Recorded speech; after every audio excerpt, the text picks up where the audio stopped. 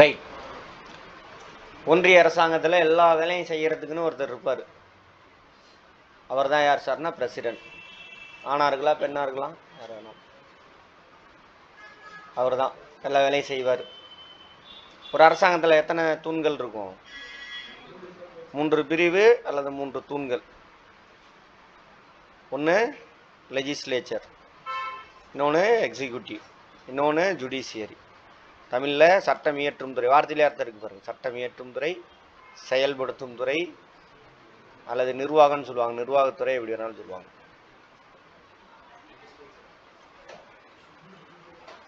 ஆங்கிலத்தில் நிர்வாகத்துறைன்னா அட்மினிஸ்ட்ரேட்டிவ்.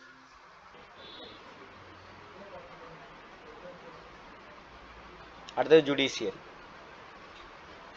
இப்படி 3 இருக்கு. சட்டம் இயற்றும் துறையோட வேலை என்ன? சட்டத்திட்டங்களை உருவாக்கணும். உருவாக்கின சட்டத்திட்டங்களை வீடியோ பார்த்தீங்களா இல்லையா? நேற்று கிளாஸ் அட்டன் பண்ணி வீடியோ பார்த்துருப்பீங்கன்னு நினைக்கிறேன். பாருங்க, கற்றுக்கணும், பாஸ் ஆகணும்னா பாருங்க. அடுத்து எக்ஸிக்யூட்டிவ். இவன் உருவாக்கின சட்டத்திட்டத்தை இவன் செயல்படுத்துவான். நிறையா நம்ம புரிஞ்சு வச்சுக்கிறதுக்கும் உண்மையும் வேற. நம்ம சமூகம் நம்ம கற்றுக் கொடுத்தது வேற, உண்மை வேற. அதனால அதெல்லாம் மாற்றுங்க. அடுத்து எக்ஸிக்யூட்டிவ். இவன் உருவாக்கினதை இவன் செயல்படுத்துவான்.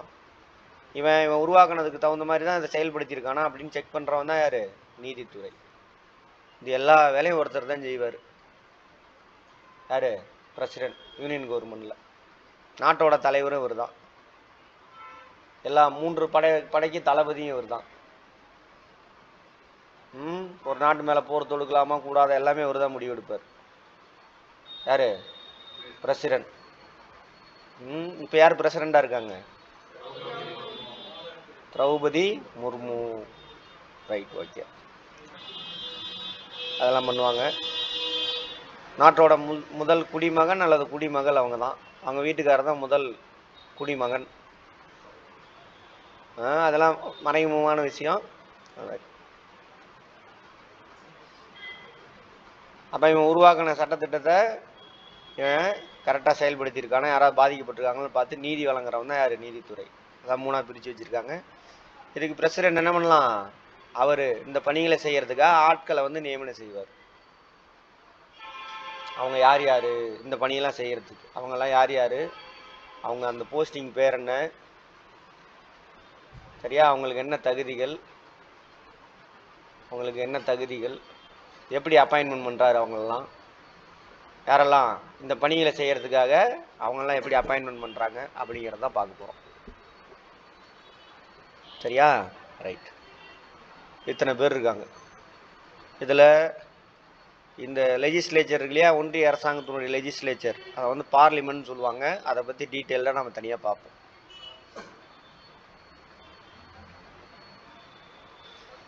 பாராளுமன்றம்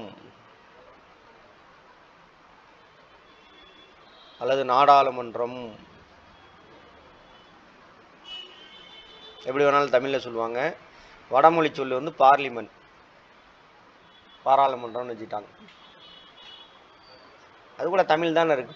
பார்னா என்னது? உலகம். அந்த மாதிரி தமிழ் அர்த்தம். சரி. ஆங்கிலத்தில் யூனியன் லெஜிஸ்லேச்சர். என்னது? Union legislature.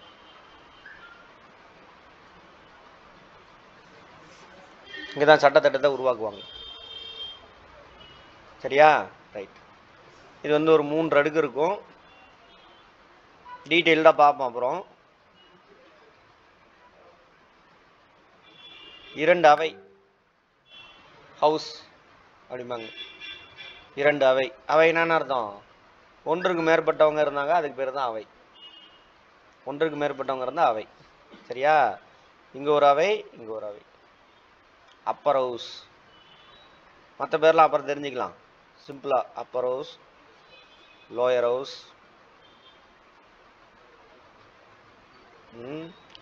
தமிழில் மேலவை, கீழவை. கீழவை கிடையாது, கீழவை.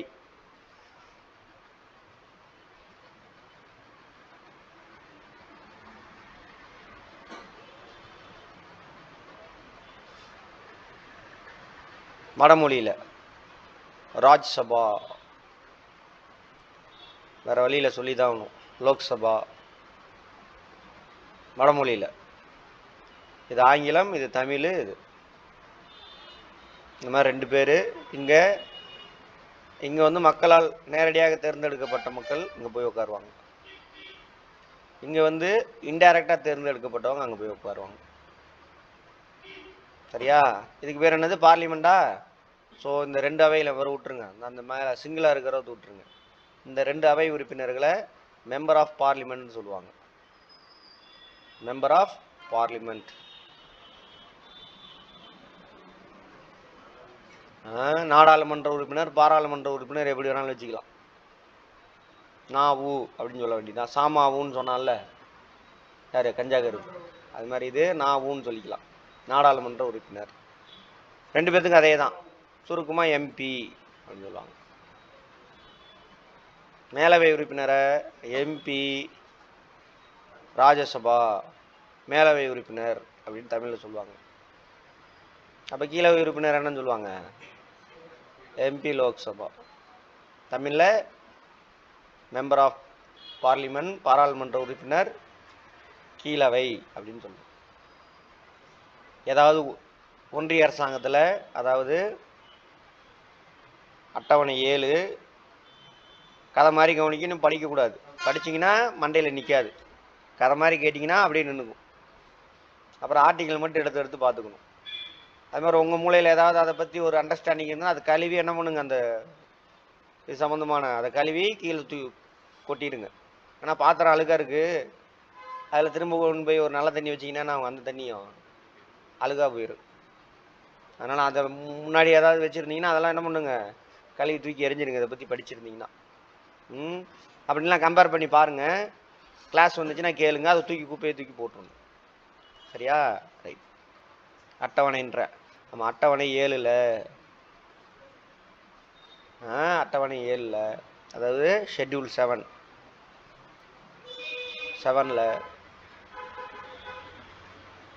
யூனியன் லிஸ்ட் இருக்கு இல்லையா? லிஸ்ட் 1 தான் யூனியன் லிஸ்ட்.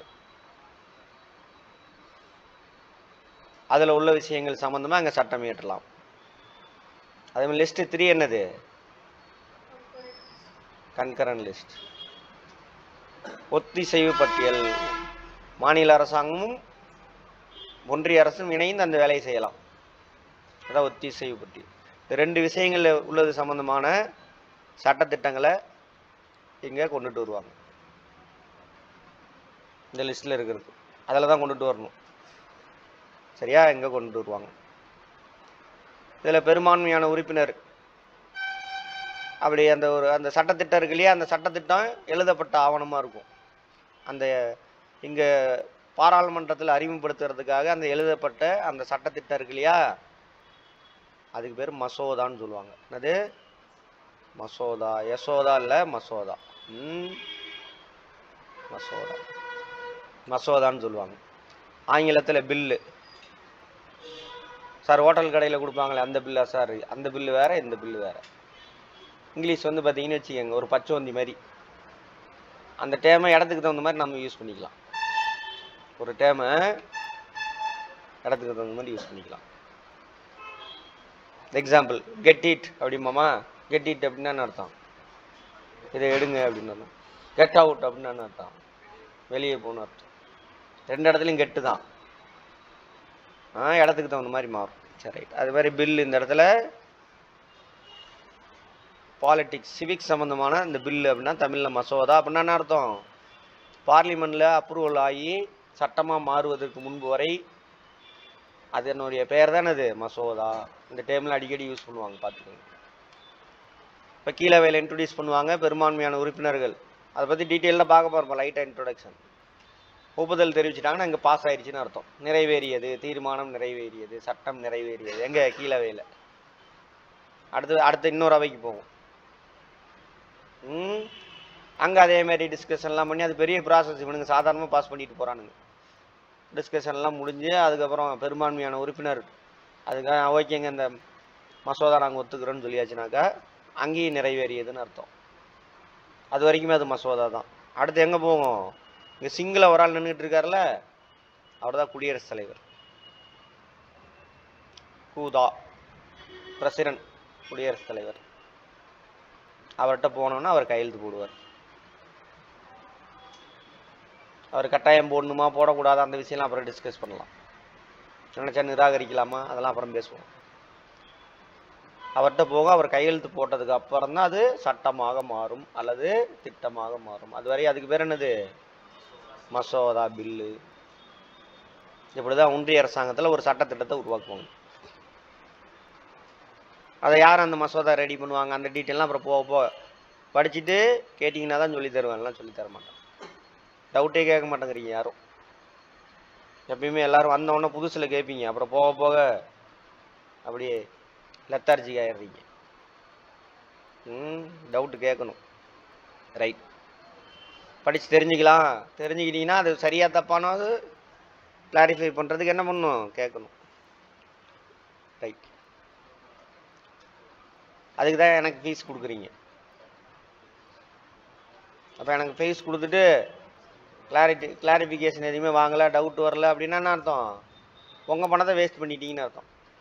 எனக்கு ஒன்றும் கிடையாது, உங்கள் பணம் உங்கள் நேரத்தை வேஸ்ட் பண்ணிட்டீங்கன்னு அர்த்தம். ஆமாம், சரி. அப்போது இப்போ எத்தனை அடுக்கு இருக்கு? ஒன்றிய அரசாங்கத்தினுடைய சட்டம் இயற்றும் துறை எத்தனை அடுக்கு இருக்கு? எத்தனை அடுக்கு பார்த்து சொல்லுங்க, படத்தை பார்த்து சொல்லுங்க. 2 அடுக்கா? எங்க 3 பேருங்க. அப்புறம் குடியரசுத் தலைவர் எங்க போவார்? 3 டயர் ஸ்ட்ரக்சர்ல இருக்கு, 3 அடுக்குல இருக்கு. எது? ஒன்றிய அரசாங்கத்துடைய சட்டம் இயற்றும் துறை. அதுல எத்தனை அவை இருக்கு? 2 அவை. இங்கிலீஷ்ல வந்து பை கேமரலிசம் அப்படின்னு சொல்லுவாங்க. ஈரவை 3 அடுக்கு. கேள்வியை புரிஞ்சு ஆன்சர் பண்ணணும், அவசர அவசரமா போட்டு வரக்கூடாது. ஒன்றிய பாராளுமன்றம் எத்தனை அடுக்கை கொண்டது அப்படின்னு பார்ப்போம். 2, 3, 4, 1 அப்படின்னு வரும். என்ன ஆன்சரு? என்ன கேள்வி கேட்டேன்? எத்தனை அடுக்கை கொண்டதுன்னு கேட்டேன்னா ரைட், அப்படின்னா 3 அடுக்கு. எத்தனை அவையை கொண்டது? 2 அவை. புரிஞ்சுதா? ஆங்கிலத்தில் அதுக்கு பேர் பைக் கேமரலிசம்.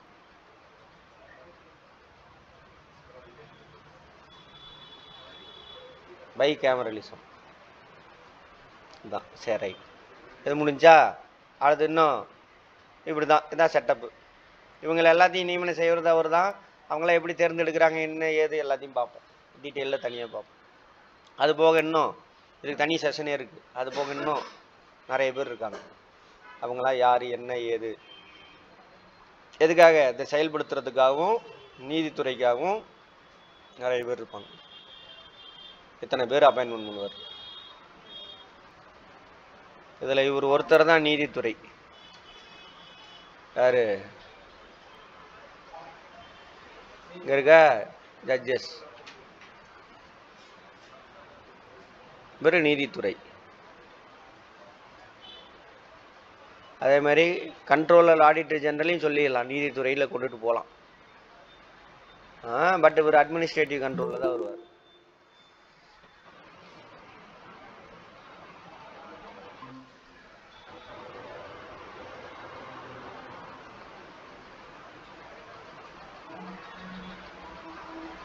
ஆனால் நீதித்துறை இது மட்டும் தான் குறிக்குன்னு வச்சுக்கோங்களேன். ரைட். ஆனால் இவரும் அந்த மாதிரி வேலையை தான் பார்ப்பார். கணக்கு வழக்கெல்லாம் சரியாக வச்சுருக்காங்களா, ஏமாற்றிருக்காங்களா அப்படின்னு கண்டுபிடிக்கிறவர் தான் அவர். ரைட். அந்த மாதிரி இப்போ யார் யார் ஒன்றிய அரசாங்கத்தில் இருக்காங்க என்ன ஏதுன்னு பார்ப்போம். பிரசிடெண்ட்டை பார்த்துட்டு அவர் தான் எல்லா வேலையும் பார்ப்பார், எல்லாம் பண்ணுவார்னு. இந்த ஒன்றிய அரசாங்கத்தை பற்றி பெரும்பான்மையான ஆர்டிகல் இந்த 3 பேர்த்த தவிர 1, 2, 3 எல்லாமே பார்ட் 5ல் தான் இருக்கும். பார்ட் 5ல் அந்த பார்ட் 5ஓட இதை பார்த்துருப்போம் நேற்று. யூனியன் அப்படின்னு தான் இருக்கும். பார்ட் 5 எப்படி இருக்கும்? யூனியன். ஒரிஜினல் கான்ஸ்டியூஷனை வேணாலும் எடுத்து காமிக்கிறேன். சென்ட்ரல்னு இருக்காது, தமிழில் வந்து ஒன்றியம், அதில் தான் சொல்லியிருப்பாங்க. ஒன்றிய அரசாங்கத்தில் இருக்கக்கூடிய எல்லாத்த பற்றி அங்கே தான் இருக்கும் பெரும்பாலும். இதில் யூனியன் யூபிஎஸ்சி தனி பார்ட்டில் சொல்லியிருப்பாங்க. இந்தியன் எலெக்ஷன் கமிஷன் தனி பார்ட்டில் சொல்லியிருப்பாங்க, ஃபினான்ஸ் கமிஷனுக்கு தனி பார்ட். மற்றபடி ஒன்றிய அரசாங்கத்தில் இருக்கக்கூடிய இவங்க எல்லாத்தையும் அங்கே தான் சொல்லி, ஒன்றிய அரசாங்கத்தில் இவங்களாம் தான் முக்கியமானவங்க, வேற யாரும் இல்லை.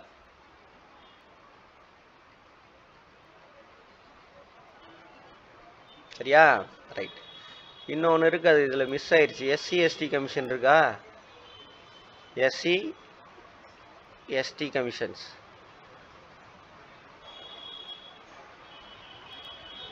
அதையும் சேர்த்திக்கணும், அவங்கள பற்றி பார்ப்போம்.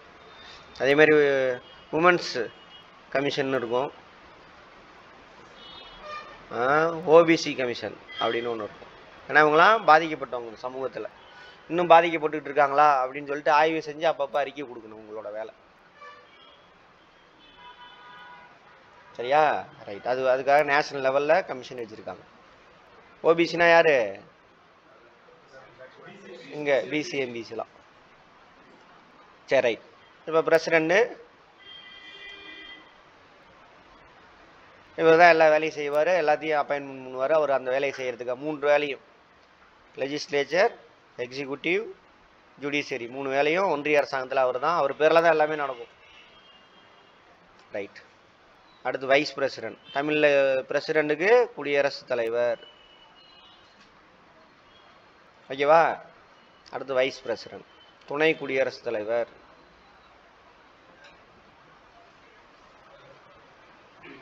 இவர் என்ன சார் பண்ணுவார் அப்படின்னாக்கா, இவர் சும்மாவே இருப்பார்.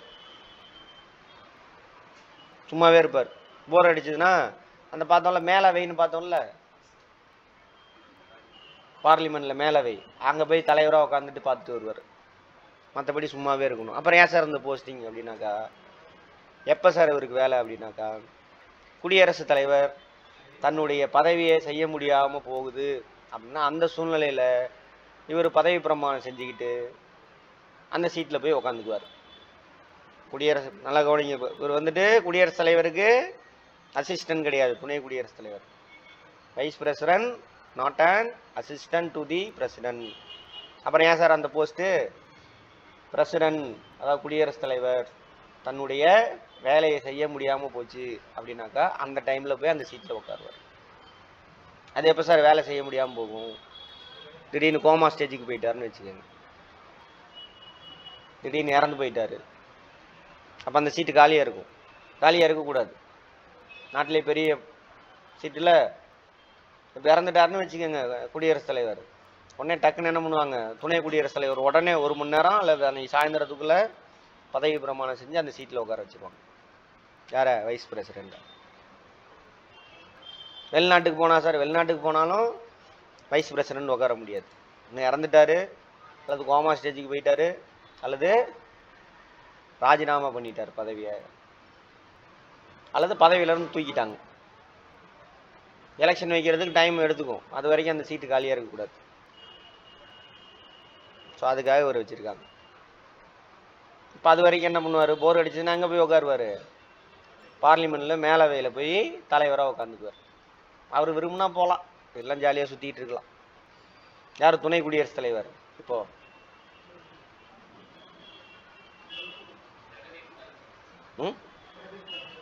சத்தமாக சொல்லுங்க. ஜெகதீப் தங்கரா? ஏதோ ஒரு சங்கி மங்கியாக தான் இருக்கும். ஆமாம் தானே? நம்மாளா? உங்கால்னு சொல்லுங்க, எங்கால் நம்மாலாம் சொல்லாதீங்க. உங்கால் சங்கி மங்கி. சரி, அவ்வளோதான் அந்த போஸ்ட்டு. அப்புறம் கவனிங்க, இப்போ சொன்னேன்னா என்ன சொன்னேன்? ஒன்றிய அரசாங்கத்தில் எல்லா வேலையும் பிரசிடென்ட் தான் பார்ப்பார், அதுக்காக ஆட்கள்லாம் நியமனம் செய்வார் அப்படின்னு பார்த்துருப்போம். அங்கே தான் வச்சா ஒரு ஆர்டிகல் 74, இதெல்லாம் ஆர்டிகல்ஸ், அவங்கள பற்றி பேசக்கூடிய ஆர்டிகல்ஸ். இதெல்லாம் 63லேருந்து 71 வரைக்கும் துணை குடியரசுத் தலைவர் எப்படி நியமனம் செய்கிறது அந்த விஷயம்லாம் இருக்குது. அதேமாதிரி குடியரசுத் தலைவர் நியமனம், அவருடைய தகுதிகள், அதெல்லாம் வந்து 52லேருந்து 62 வரைக்கும் இருக்குது ஆர்டிகல். எல்லாமே பார்ட் 5ல் தான் இருக்கும். எல்லாம் சொல்லிட்டு இவர் தான் எல்லாம் செய்வார், இவர் தான் எல்லாம் செய்வார், இவர் தான் எல்லாம் செய்வார் அப்படின்னு சொல்லிட்டு அப்புறம் வச்சா ஒரு ரேடி ஆர்டிகல் 74ல் என்ன சொல்லுது? குடியரசுத் தலைவர் தன்னுடைய பணியை மேற்கொள்வதற்கு தேவையான அறிவுரைகளையும் ஆலோசனைகளையும் வழங்குவதற்கு பிரதம மந்திரி தலைமையிலான அமைச்சரவைன்னு ஒன்று இருக்கும். டோட்டலாக டம்மி ஆக்கிட்டானுங்க. குடியரசுத் தலைவர் எந்த வேலையை செஞ்சாலும், இப்போ சொன்னால மசோதா வருது, கீழேருந்து பாஸ் ஆகி வருது, 2 அவையிலும் பாஸ் ஆகி இங்கே வருது குடியரசுத் தலைவர்கிட்ட. அப்போ குடியரசுத் தலைவர் தான் கையெழுத்து போடணும். ஆனால் யார் சொல்கிறத கேட்கணும்? அமைச்சரவை, பிரதம மந்திரி தலைமையிலான அமைச்சரவை. அந்த அமைச்சரவைக்கு தலைவர்னா பிரதம மந்திரி. இப்போ நான் தான் குடியரசுத் தலைவர்னு வச்சுக்கோங்க. என் டேபிளுக்கு வந்துருச்சு பில்லு, மசோதா வந்துருச்சு, பாஸ் ஆகி 2 அவையிலும் பாஸ் ஆகி. எனக்கு எது வரைக்கும் சுதந்திரம் அப்படின்னாக்கா, பேனா அங்கே இருக்குது, அந்த பேனாவை எடுத்துட்டேன், இது வரைக்கும் தான் சுதந்திரம். அதுக்கு மேலே நான் என்ன பண்ணணும்? பிரைம் மினிஸ்டர் எங்கே இருக்காருன்னு பார்க்கணும். எங்கேயாவது கூட்டத்தில் கடைசியில் உட்காந்துருக்காருன்னு வச்சு பார்க்கணும்.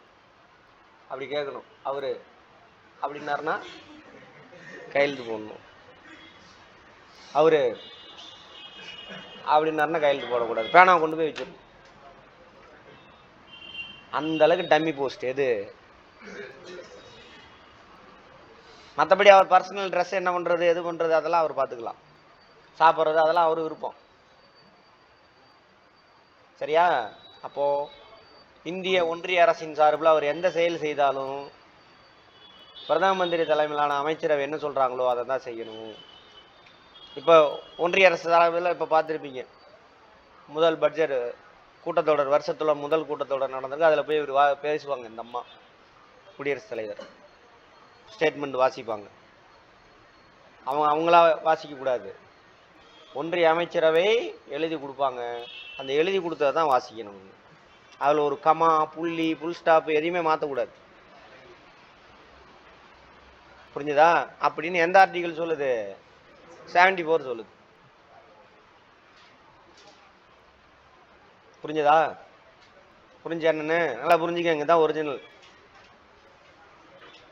அப்போ இது பிரசிடென்ட்டுங்கிற போஸ்ட் என்னது? ரப்பர் ஸ்டாம்புன்னு சொல்லுவாங்க, டம்மி போஸ்ட்டு. அவர் எந்த முடிவு எடுக்க முடியாது. மசோதா நிராகரிக்கணும்னாலும் யார்கிட்ட கேட்கணும்? அமைச்சரவை சொன்னாதான் நிராகரிக்கணும். அதான் சட்டம். இவனுங்க அரைக்குறையா புரிஞ்சு வச்சுக்கிட்டு போட்டு பூரா ஏமாத்திட்டுறானுங்க. அடுத்தது கையெழுத்து போனாலும் யார் சொல்லணும்? அமைச்சரவை, பிரதம மந்திரி தலைமையிலான அமைச்சரவை. சரியா? அப்புறம் என்ன டீட்டெயிலில் பார்ப்போம். அப்படின்னு சொல்லக்கூடிய ஆர்டிகல் எது? 74. பிரதம மந்திரி தலைமையிலான அமைச்சரவை to eight and advice the president there shall be a prime minister, council of ministers headed by prime minister. குடியரசுத் தலைவருக்கு அறிவுரைகளையும் ஆலோசனைகளும் வழங்குவதற்காக பிரதம மந்திரி தலைமையிலான அமைச்சரவைன்னு ஒன்று இருக்கும் அப்படின்னு சொன்ன ஆர்டிகல் எது? 74. அப்போ இந்த ஆர்டிகல் யாரை டம்மி பீஸ் ஆக்கிருச்சு? யார? பிரைம் மினிஸ்டரியா? பிரசிடென்ட்டை dummy piece ஆக்கிருச்சு. சரியா? Right, okay. அடுத்தது சுப்ரீம் கோர்ட். இந்திய அளவில் நீதி வழங்குறதுல பெரிய அமைப்பு அதானது சுப்ரீம் கோர்ட். சரியா? சுப்ரீம் கோர்ட்டினுடைய மற்ற நீதிபதிகளுடைய எண்ணிக்கை எவ்வளோன்னு பாருங்க. 32 3 பாருங்க. இப்போ இன்க்ரீஸ் பண்ணிட்டாங்க. இப்போ பார்த்தீங்கன்னா ஒரு சீஃப் ஜஸ்டிஸ் இருப்பார், தலைமை நீதிபதி, புஷ்னி ஜட்ஜஸ் அப்படிம்பாங்க, இதர நீதிபதிகள். பார்த்தீங்களா இல்லையா? 33 33. அப்போ 33 + 1 1 + 33 அப்படி தான் சொல்லுவோம். உச்ச நீதிமன்ற நீதிபதிகளின் எண்ணிக்கை எவ்வளவு? ஒரு தலைமை நீதிபதி, 33 இதர நீதிபதிகள். இப்போ யார் தலைமை நீதிபதி? தீனதயாளனா? பேர் இன்னொரு பேர் என்ன சொன்னீங்க? இன்னொரு பேர் என்ன சொன்னீங்க? அவர் யார்?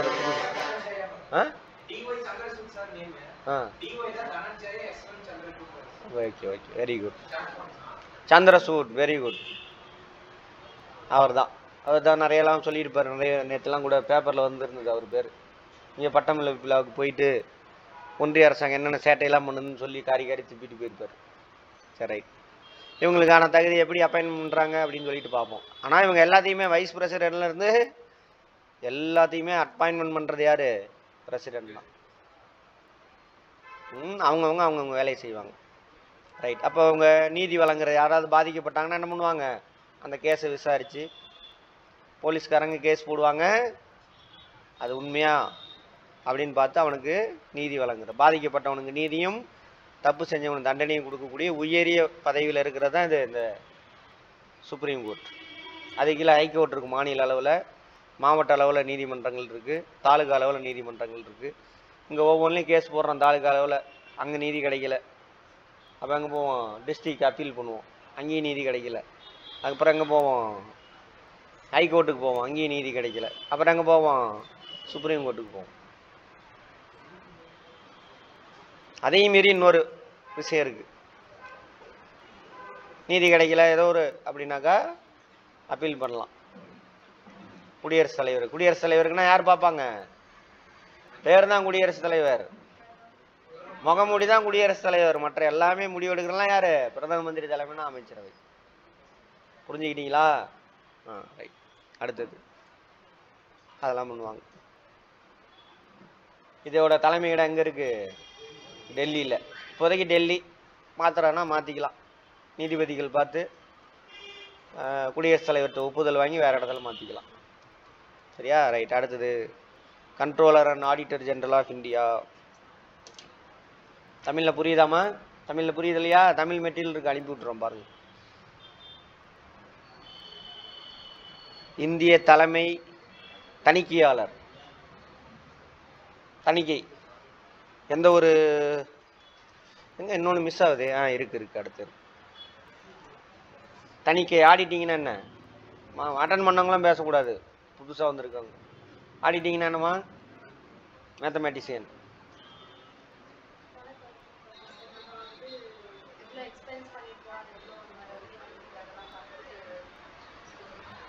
அதுக்கு தான் கணக்காளர்னு ஒருத்தர் இருக்கானே, அக்கௌண்டன்ட் இருக்கானே, அதை அவன் பார்த்துக்குவான். நீங்கள் என்ன மேஜரு? இங்கிலீஷ். ஸ்கூலில் நீங்கம்மா இங்கிலீஷ் லிட்ரேச்சரா? தணிக்கையாளர்னா என்னன்னு கேட்குறேன். யார் காமர்ஸ் படித்தவங்க? சொல்லுங்கள். Very good.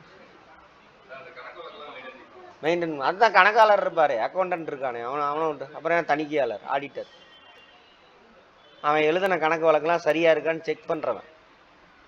அக்கௌண்டன்ட் வேறு, ஆடிட்டர் வேறு, நல்லா புரிஞ்சுக்கணும்.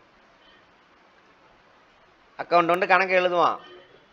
இன்னைக்கு காலையில் டென்ஷனில் வந்துருப்பான், பொண்டாட்டி கூட சண்டை போட்டு, இல்லை பொண்டாட்டி சண்டை போட்டு துரத்தி விட்ருவோம். சரியா? டென்ஷனில் 1000 ரூபா செலவாயிருக்கும். அதுக்கு தான் கிளாஸ் முடித்தவங்களாம் நான் உட்கார வைக்கிறது இல்லை. சார் சார் டவுட்னா இங்கே கேளுங்க, என்கிட்ட கேளுங்க, நான் அதுக்கு தான் இருக்கிறேன். என்ன கேட்குறீங்க? என்ன கேளுங்க. அது என்கிட்ட தான் கேட்கணும், அவர்கிட்ட கேட்குறீங்க. அவரும் கற்றுக்கு தான் வந்திருக்காரு. கேளுங்க, என்ன டவுட்டு உங்களுக்கு? கணக்கு எழுதுறவன் பேர் அக்கௌண்டன்ட், அவன் கணக்காளர், அவனை விட்டுருங்க. தணிக்கையாளர் வார்த்தையில் இருக்கும். தனி கை, ஒரு கை கணக்கு எழுத, வேறொரு கை அங்கே பாருங்க, சந்தோஷ் அங்கே போய் பாருங்க. வேறொரு கை, தனி ஒரு கை அதை சரி பார்க்கும். ஏன்னா கணக்கு தப்பாக எழுதுறதுக்கு வாய்ப்பு இருக்கு. நான் செஞ்ச செலவு 1000 ரூபா. என்ன பண்ணிட்டேன்? மனைவி கூட பிரச்சனை, சண்டை போட்டு அந்த டென்ஷனில் பிபி ஏறிக்குச்சு, தவறுதெல்லாம் என்ன பண்ணிட்டேன்? ஒரு சைபர் சேர்த்தி போட்டுடலாம். அப்போ எவ்வளோ ஆயிரும்? 10,000 கணக்கு இடிக்கும். எங்கடா 10,000? 1000 ரூபா தான் போச்சு. கல்லாப்பட்டியில் பணத்தை காணும், பணம் இருக்குது 9,000 ரூபா. என்ன வாங்க? பிசிக்கா? உட்கார சொல்லுங்க, உட்கார சொல்லுங்க அப்படின்னு கேட்பாங்க. 9,000 ரூபாய் இடிக்குமா? அப்படி நடக்கலாம். அல்லது வேணும்னே என்ன பண்ணலாம்? நான் ஆமாம், கம்பெனிக்கு இந்த இது வாங்கினேன், ஃபேனு புதுசாக வாங்கினேன்ட்டு ஒரு 10,000 ரூபா கணக்கு எழுதியிருப்பேன். அல்லது ஏசி ரிப்பேர் பண்ணேன்னு கணக்கு எழுதியிருப்பேன். ஆமாம், ஏதோ ஒன்று. ஆனால் என் பொண்டாட்டிக்கு பட்டு புடவை வாங்கி கொடுத்துருப்பேன் 10,000 ரூபாய்க்கு. அங்கே வாங்கி கொடுத்து இங்கே எழுதியிருப்பேன். இது வந்து என்னது?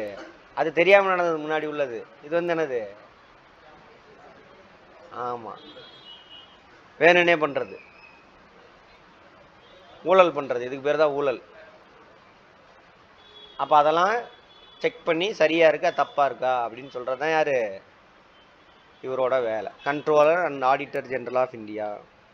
இந்த கண்ட்ரோலர்ன்ற வார்த்தை அப்படியே யூகே இருக்கான் இல்லையா, பிரிட்டன் அவன்கிட்ட எடுத்துக்கிட்டாங்க. அந்த வேலை இவர் செய்கிறது கிடையாதுங்க. ஆடிட்டர் ஜெனரல் ஆஃப் இந்தியா தான் கரெக்டு. கண்ட்ரோலுங்கிறது இன்னொரு வேற ஒரு வேலை இருக்குது, அது அங்கே யூகேல இருக்குது, அது இங்கே நம்மக்கிட்ட கிடையாது. அப்படியே எடுத்து வச்சுக்கிட்டானுங்கன்னு வச்சுக்கோங்களேன். அடுத்தது அப்போ கம்பெனி கணக்கு வழக்கில் சரி பார்க்குறதுக்கு ஆடிட்டர் இருப்பான். அது மாதிரி ஒன்றிய அரசாங்கத்துடைய கணக்கு வழக்குகளை சரி செய்வதற்கு, அதே மாதிரி மாநில அரசாங்கத்துடைய கணக்கு வழக்கு இவன் தான் செய்வார். அப்புறம் இந்த ஒன்றிய அரசாங்கம் நிதி போட்டு ஆரம்பித்த நிறுவனங்கள் அவங்களுடைய கணக்கு வழக்குகள், இப்போ ரயில்வே இதெல்லாம் இருக்குல்ல, ரயில்வே, போஸ்ட் ஆஃபீஸ், அவங்களுடைய கணக்கு வழக்கு எல்லாத்தையும் இவர் தான் சரி பார்ப்பார், சிஏஜி அப்படின்னு. கிளியராக புரிஞ்சிருக்கணும். அறகுறை படிப்பு பிரச்சனை. ஒன்று தாண்டினா முழுசாக கிணறு தாண்டணும், அல்லது தாண்டாமல் நின்றுக்கணும், எனக்கு தெரியாதுப்பா ஒன்று அப்படின்னு ஓரமாக. அறகுறையாக தாண்டினா ஆகும், அஸ்தி வாரன்னு சொல்லுவாங்க, அதில் வந்து மூஞ்சி முறைலாம் கிழிஞ்சு போய் செத்து போயிடுவோம். சரியா? நல்லா படிக்கணும்னா நல்லா கிளியராக படிக்கணும், நல்லா படிக்கக்கூடாது. அதே தான் எல்லாத்துக்கும். ஆமாம், அது அவரோட வேலை. அடுத்தது அட்டார்னி ஜெனரல் ஆஃப் இந்தியா. இப்போ ஒரு கம்பெனினா என்ன பண்ணுவாங்க, ஆடிட்டர் இருக்காரா கம்பெனிக்கு, அடுத்தது கம்பெனிக்கு லீகல் அட்வைசர் இருப்பார். லீகல் அட்வைசர், சட்ட ஆலோசகர் அப்படின்னு சொல்லுவாங்க. அவர் என்ன பண்ணுவார், கம்பெனிக்கு புதுசாக அட்டன் பண்ணுறவங்க கேட்கணும். Very good. வேற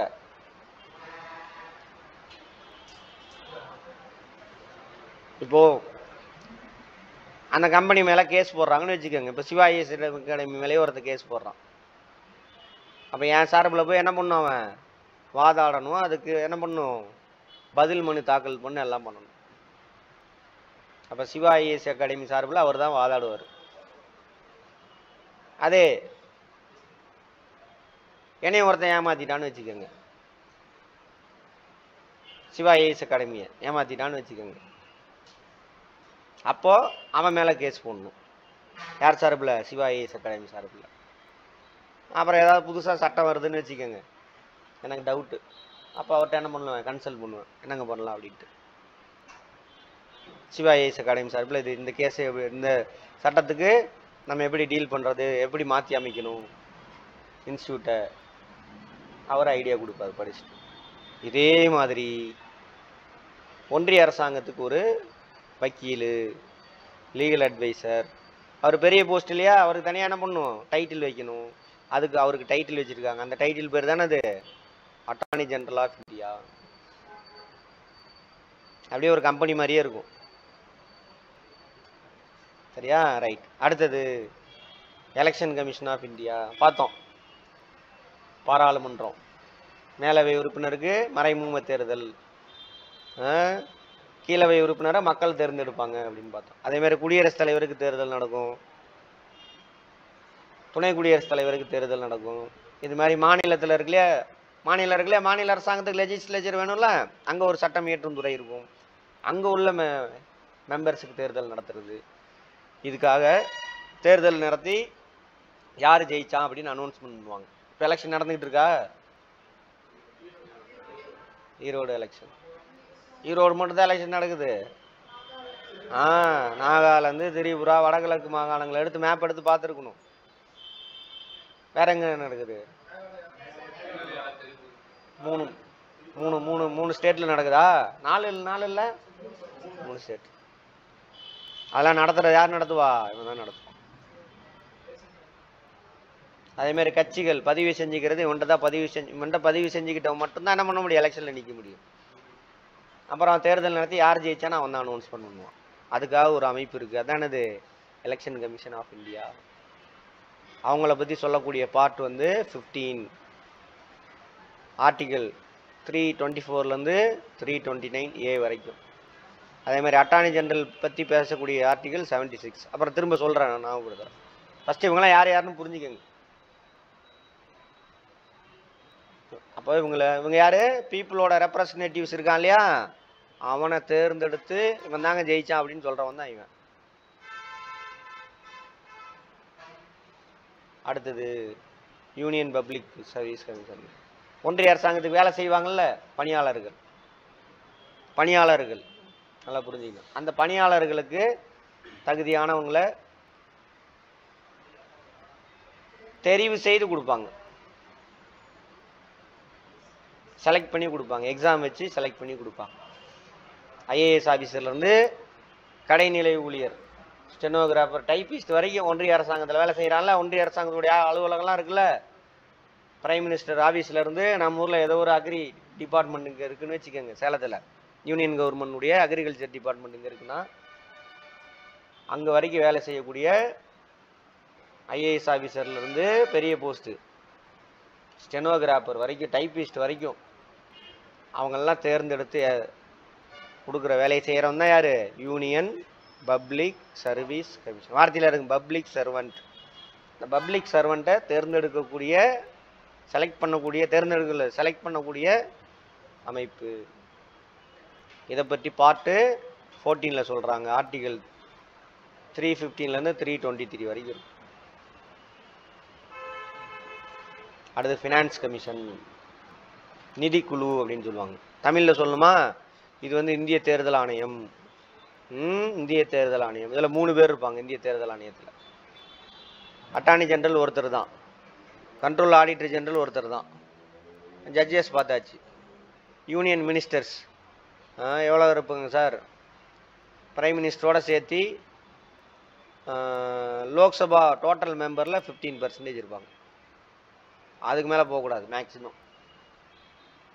லோக்சபா மெம்பர் இருக்காங்க, அவங்க எத்தனை பேரும் தெரியுமா பின்னாடி தெரிஞ்சுக்கும். இந்த லோக்சபா மெம்பர்ஸில் டோட்டல் மெம்பர்ஸ் எவ்வளோ இருக்காங்களோ அதில் 15%க்கு மேலே போகக்கூடாது. இப்போ உள்ள மெம்பர் படி பார்த்தோம்னா ஒரு 70-72 பேர் இருக்கலாம் மேக்ஸிமம். அது கம்மியாக அவ்வளோ பேர் வேணாலும் வச்சுக்கலாம். அவ்வளோதான். அடுத்து ஃபினான்ஸ் கமிஷன், இது குழுவாக தான் இருப்பாங்க. யார் யார் எத்தனை பேர் வருவாங்க என்னென்னு பார்ப்போம். இவங்களோட வேலை என்ன சார்? இப்போ நம்ம பார்த்துருப்பீங்க, எக்கனாமிக்ஸ் பார்த்தவங்களுக்கு தெரியும். நம்ம கொடுக்கக்கூடிய வரியில் 90% மேற்பட்ட வரி எங்கே போயிடுது? Union கவர்மெண்ட்டுக்கா state கவர்மெண்ட்டுக்கா? அவனுங்க வாங்கிக்குவானுங்க. ஒரு 70% கூட வச்சுக்கோங்க. ஆனால் வேலை செய்கிறதெல்லாம் யார்? State government. வேலை செய்கிறதெல்லாம் ஒருத்தன், பணம்லாம் என்கிட்ட இருக்குது. எப்படி இருக்கும்? சரி, இருந்தாலும் இப்படி வசூலாகக்கூடிய நிதியை எந்த மாநிலத்துக்கு எவ்வளோ கொடுக்கணும் அப்படின்னு சொல்லிட்டு நிறையா பாப்புலேஷன் அது இதெல்லாம் வச்சு கால்குலேட் பண்ணி இந்தந்த மாநிலத்துக்கு இவ்வளோ நிதியை நீங்கள் கொடுக்கணும் அப்படின்னு ஒன்றிய அரசாங்கத்துக்கு அட்வைஸ் பண்ணுறதுக்கான ஒரு குழு. அதுக்கு பேர் தான் அது நிதிக்குழு தமிழில். ஆங்கிலத்தில் ஃபினான்ஸ் கமிஷன்.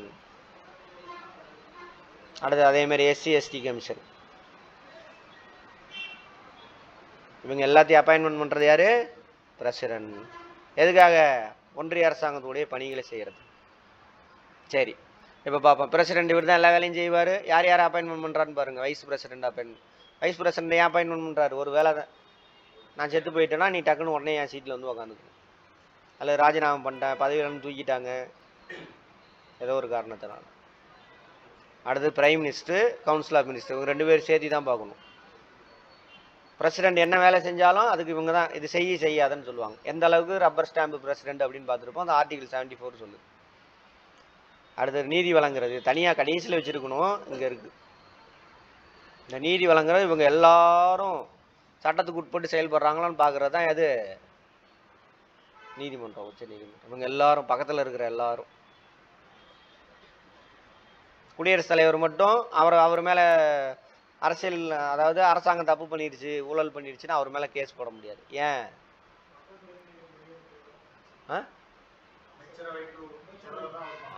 Very good. அவருக்கு ஒரு கை தட்டு கொடுங்க.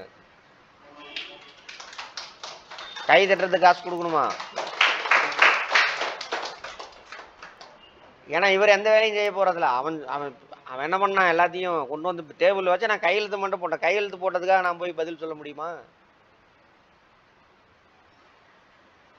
அதுதான்.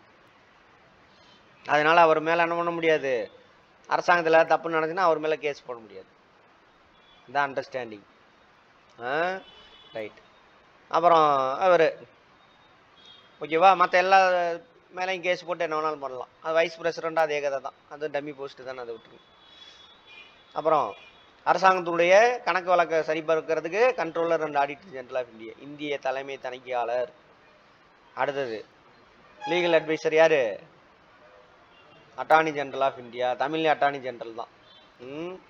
அடுத்தது மக்கள் பிரதிநிதிகளை தேர்ந்தெடுக்கிறது யாரு, இந்தியன் எலெக்ஷன் கமிஷன். 1+2 3 பேர் இருப்பாங்க, ஒருத்தவங்க தான் இருந்தாங்க ஃபர்ஸ்ட், அப்புறம் 3 பேரை மாற்றி விட்டுருவாங்க. ஒரு தலைமை தேர்தல் ஆணையாளர், chief election commissioner, 2 election commissioners, இவங்க 3 பேர் சேர்ந்து முடிவு எடுப்பாங்க. அடுத்தது பணியாளர்கள், ஒன்றிய அரசாங்கத்துக்கான சம்பளம் வாங்கிட்டு வேலை செய்கிறவங்க, சரியா, அவங்கள தேர்ந்தெடுத்து கொடுக்கறதுக்காக யூனியன் பப்ளிக் சர்வீஸ் கமிஷன். அங்கே பாருங்க, அங்கே கூட யூனியன் தான் இருக்கும், சென்ட்ரல்னு இருக்காது. இங்கேயே தப்பு, இது சென்ட்ரல்லாம் போடக்கூடாது, யூனியன் தான் சொல்லணும்.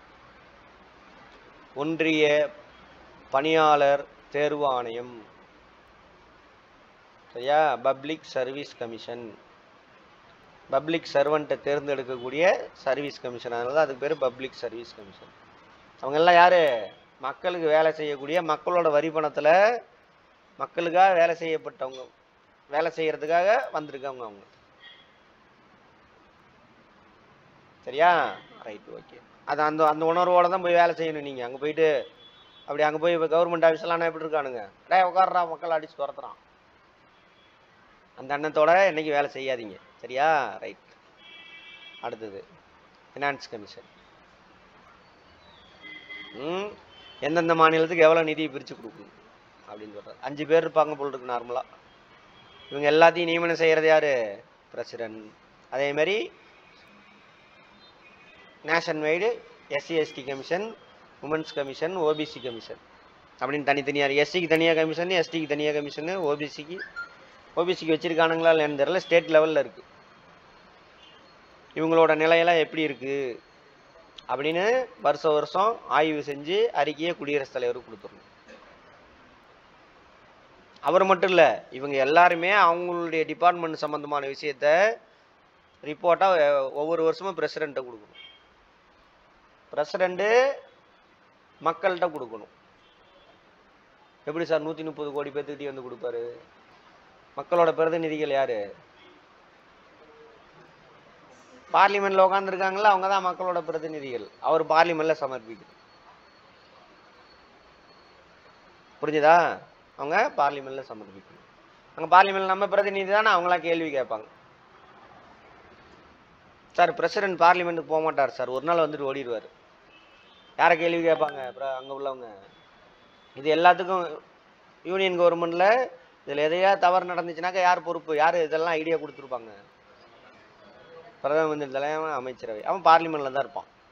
அப்போ அவனை கேள்வி கேட்பான். அவன் தான் ஆளுங்கட்சியை எதிர்கட்சிகள் கேள்வி கேட்பாங்க, அவன் அதுக்கு பதில் சொல்லணும். இன்னும் பார்லிமெண்ட்டுக்கே போக மாட்டேங்கிறாரு இப்போ உள்ள பிரைம் மினிஸ்டர்.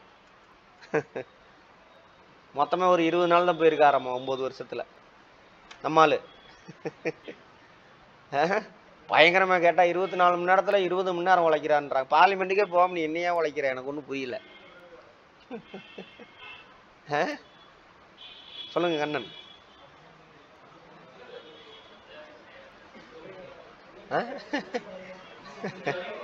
முடிஞ்ச வரைக்கும் போறாரா? முடியாம எங்க போகுது அவருக்கு?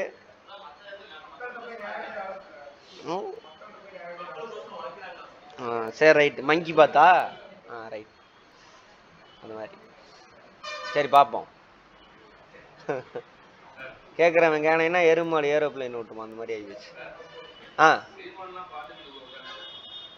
அவன்லாம் போனாக்கா பார்லிமெண்ட்டுக்கா அங்கே போய் இதே மாதிரி கத்திட்டு கிடப்பான். அவன் எல்லாரும் எந்திரிச்சு வெளில போயிடுவான். சட்டப்பேரவைக்கு அனுப்புனா சட்டப்பேரவையை நார அடிச்சிருவான் அவன்லாம். அம்பாருங்க எலெக்ஷன்ல நிற்கிறான் நான் பார்த்தீங்களா? எலெக்ஷன்ல முதல்ல அவன் நிற்கிறான் எங்கேயாவது கேட்டால் நான் தொண்டர்களுக்கு தான். ஏன்னா அங்கே பெட்டியாக வந்துக்கிட்டு இருக்குது, அதை அனுபவிக்கிறதுக்கு தான் அவன். சரி அவங்க அதை விடுங்க, அப்புறம் பேசிக்குவோம். எப்போ நிற்கிறானாமா? எப்போ? வாய்ப்பே இல்லை. அப்படியா? டெபாசிட்டே வாங்கல தானே? ஆ 85,000 ஓட்டுனா ஜெயிச்சிருப்பாங்க. வாய்ப்பு இல்லை, நிற்கிறதுக்கு வாய்ப்பு இல்லை. சரி ரைட், அவனுங்க அவனை பற்றி பேசி வேஸ்ட், டைம் வேஸ்ட். சி அந்த மாதிரி இதாங்க ஒன்றிய அரசாங்க செட்டப். இதே மாதிரி மாநில அரசாங்கத்தில் இருப்பாங்க, அவங்களாம் யார் யாருன்னு பார்ப்போம். இவங்களுடைய தகுதிகள் அதை பற்றி அடுத்ததில் பார்ப்போம். இவங்களுக்கு எப்படி தகுதி, இவரை எப்படி அப்பாயின்மெண்ட் பண்ணுறாரு குடியரசுத் தலைவர், எல்லா விஷயத்தையும் பார்ப்போம். சரியா? ஒரு சில விஷயத்த காமனாக சொல்லிடுவேன், அதை வச்சு புரிஞ்சுக்கோங்க, அதை வச்சு ஆன்சர் போட்டுடலாம். ரைட், பிரேக் எடுத்துக்கோங்க. திரும்ப 12 மணிக்கு பார்க்கலாம். 12 மணிக்கு வந்துடணும். ஆரம்பிச்சிடுவேன். யார் இருக்கீங்களா இல்லையா? ஆரம்பிச்சிடுவேன்.